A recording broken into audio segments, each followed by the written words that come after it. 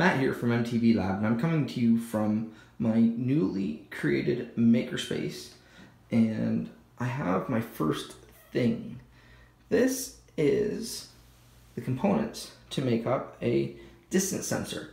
I was tasked by my dad to come up with some sort of detection system to see if someone has come through a window, someone or something has come through a window.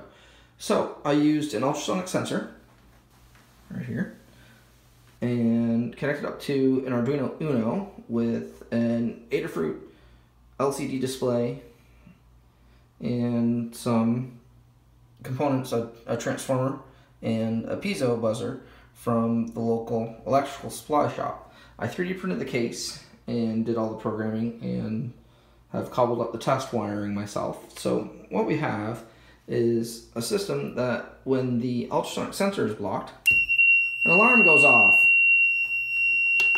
The system can be quickly disarmed at the press of a button, just like that. So this is kind of my first official thing, and that's what I've got for you today. Thanks for watching. Bye.